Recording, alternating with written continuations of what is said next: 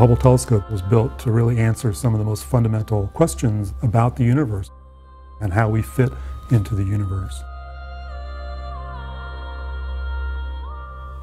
Hubble is able to observe the entire range of things that is out there, everything from planets nearby us, all the way out to the most distant galaxies. There have been a few images that really have made an impact. In particular, this image that people call the pillars of creation.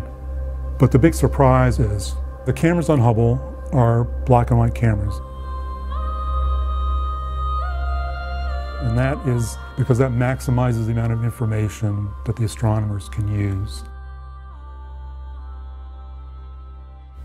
By using different filters in the cameras, red, green, and blue, the colors are automatically reconstructed by the different brightnesses of each picture element that was taken in the different filters.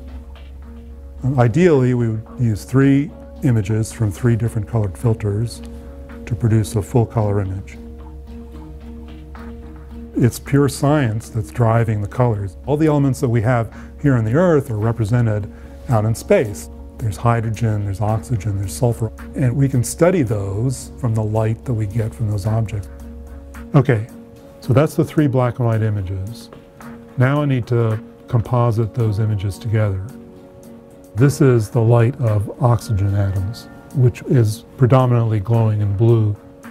This is the light of hydrogen, and that will end up being green. This is the light of sulfur, which glows predominantly red. And if we turn on all 3, then there's our color image. It takes a lot of fiddling around to get exactly where you want.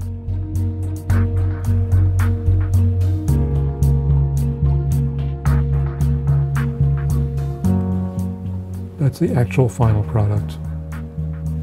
It's called the pillars of creation because new stars are being formed within these structures.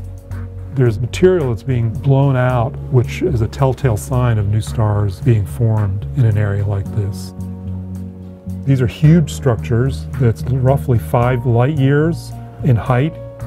So light would take 5 years to travel from the top to the bottom of these structures. This size is roughly the distance from us to the nearest star that we know about. I often wonder why it is that the images, particularly from Hubble, seem to capture the imagination of people. And I think the real power is when you start to understand what it is you're looking at. You may be looking at something that the light took millions to billions of years to get to us. When you realize that, it brings a different dimension to the images.